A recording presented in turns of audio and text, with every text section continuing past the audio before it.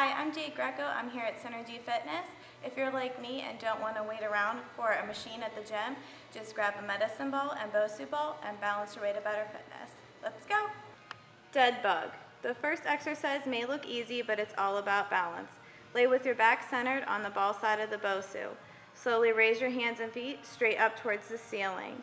Modification. If you want to take this to the next level, hold a medicine ball between your hands while balancing. Hold for 20 seconds, rest 5 seconds, then repeat 3 times. Progress to the BOSU squat. BOSU squat. While holding a medicine ball, start by slowly stepping onto the ball side of the BOSU. Stand with your feet hip-width apart and hold the medicine ball with both hands. Hold the ball at chest height with your elbows down and fingertips up. Slowly bend your knees while keeping your chest up. Push your hips back towards the wall behind you, as if you were sitting in a chair. Go as low as you can. As your ability increases, your goal is to lower your hips until your elbows slightly touch your knees. Slowly raise yourself back up while keeping your chest high. Repeat 15 times and progress to the BOSU plank with push-up.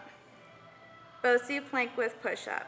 Start by turning the ball side down on the floor and crouch down with the BOSU in front of you.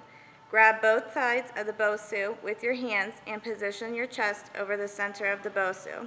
Pull your belly button towards your spine to engage your abdominals. Assume a plank position on your hands and toes. Keep your torso straight and rigid, and your body in a straight line from head to toes, with no sagging or bending. On an inhale, slowly bend your elbows and lower your chest to the BOSU. Hold for 2 seconds, then exhale and straighten the elbows to raise your body to the starting position. To prevent injury, be careful not to lock the elbows. Repeat 10 times and start over with the dead bug. You can perform these exercises 3 to 4 times a week as a circuit. Remember to have fun and stick with it. See you next time.